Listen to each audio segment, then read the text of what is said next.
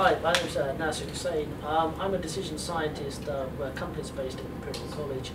I originally come from the pharmaceutical industry. This is where I developed, or I was involved in forecasting. And as you know, with the pharma industry, you can spend $1 billion and still end up with nothing.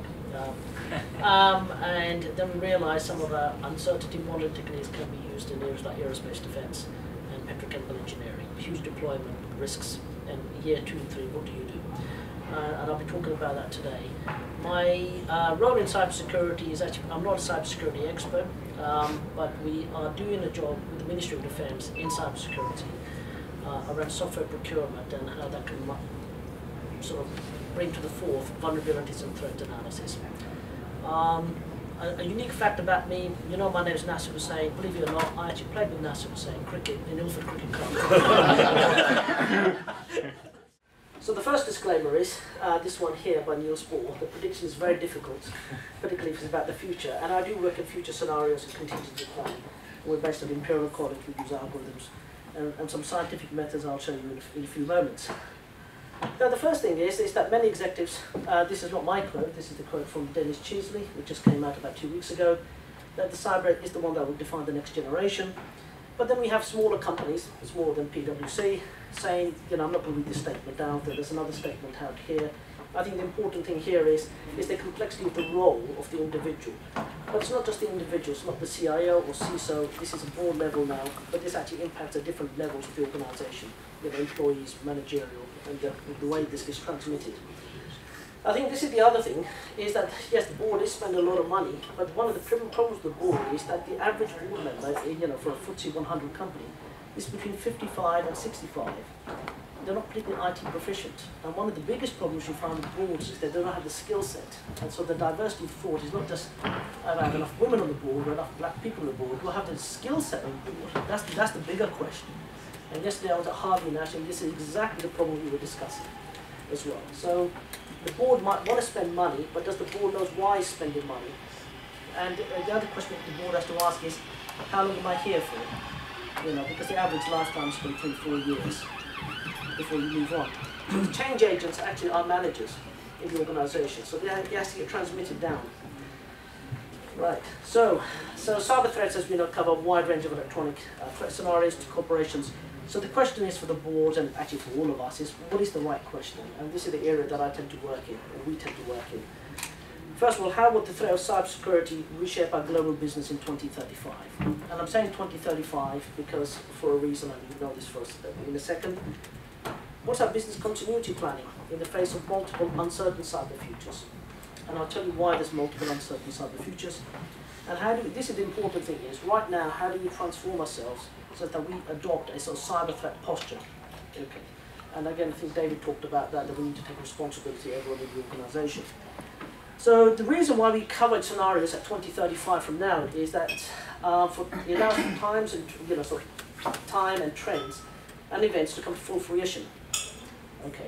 Can you actually wait for these events to take place because of the huge reputational and financial costs you know, that you're going to get hit with? Now the problem with most organizations is that that's what they focus on. Okay, it's a single view of the future, which is clear enough. But there's some organizations that might go to this level. There's some alternative futures here, and we need to plan for the alternative futures. As provided, you know, the board is tracking these alternative futures, and you're not just cyber risk, but the business contingency risk, the enterprise risk, all these people are working together. Then there's some organizations actually that are a bit more sort of, if you like, expansive, and they say, well, actually, there's a range of possible futures here. And then actually we get people, actually no one's looking into this. This is no one knows. Yeah, okay, there's true ambiguity. And actually I work in these two areas. That's the company that what we do with our algorithms. So in principle, there exists actually a multiple set of futures. So the question we asked ourselves, and we're working with a number of organizations, how does technology impact upon our business in different scenarios? And we developed this matrix here, which is not very readable. Okay, technology trends, desired benefits, vulnerabilities in the cyberspace, who are the threat actors, and I've got a bored youngster here, someone from Belfast. But you know, you've got syndicated professional groups, you know, who operate from Eastern, you know, Europe. You know, what's the mode of operation? If I can read it myself, what is the motive of the attack? there's different motives why you're doing it. For example, it could be public embarrassment like Ashley Madison to espionage at Lockheed Martin found. They never disclosed, but they reckon they lost about $300 million. It was never disclosed. So 35 million is peanuts, actually. And there's even more money which is being lost. Now, the thing is, there are actually over 1.5 million scenarios in this field. This is actually a small field. And that number comes from simply multiplying 1, 2, 3, all of this by these cells. And the question is, where does the critical option lie?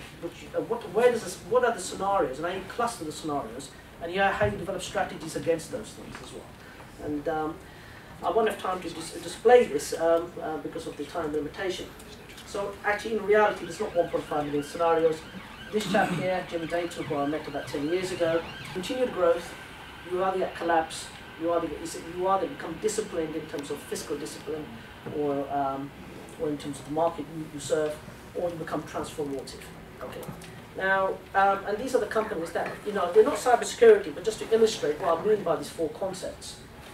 So we see Microsoft with continued growth, Arthur Andersen has collapsed, they had a Kodak moment, so they become a bit more disciplined, and this was transformative at Apple.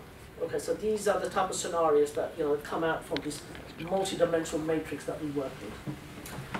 Right, now the problem we have is that this is actually a bit of a wicked problem developing scenarios, and you guys might have heard of what a wicked problem is. I'll go through this relatively quickly.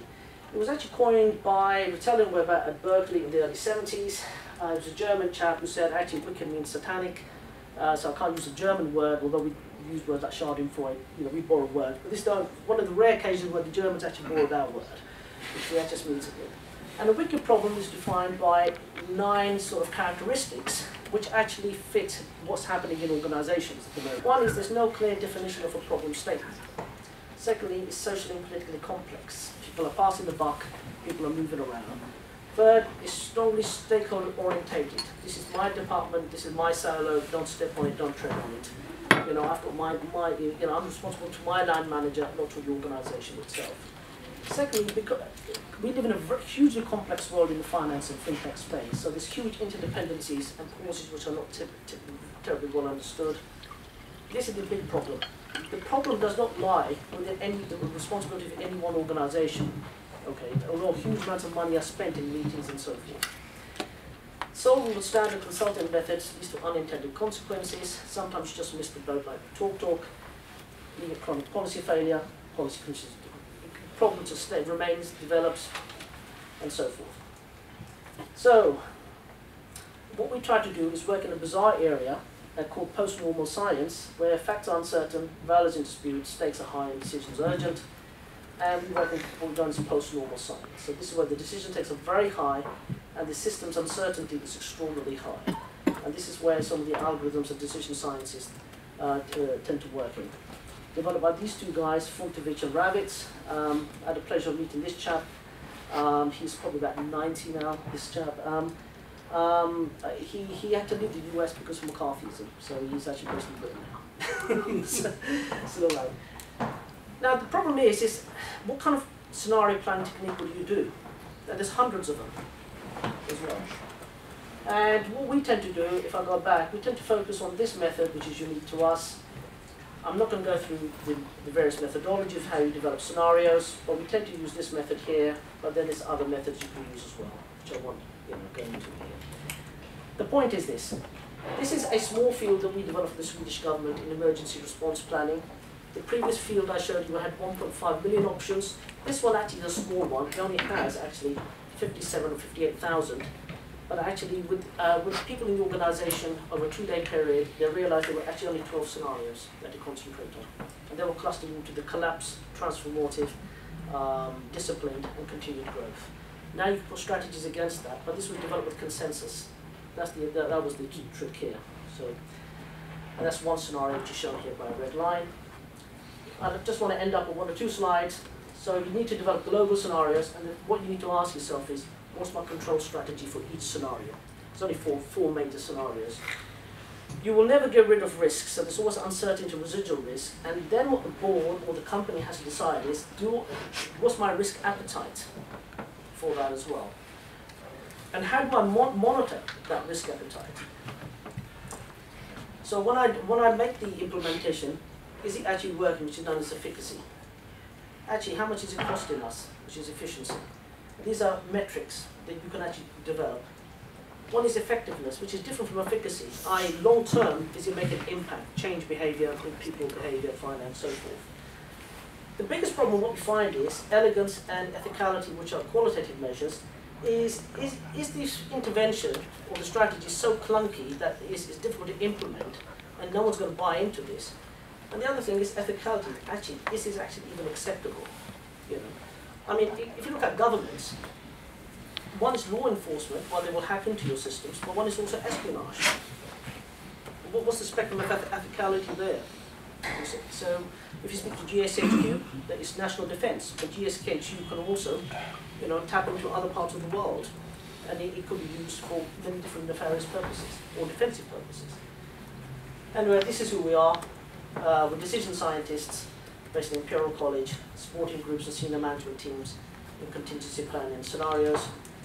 And what we do is basically use algorithms to develop a very visual model. You can see where you are and what kind of options you get. And we're based at Imperial College. So thank you very much for that.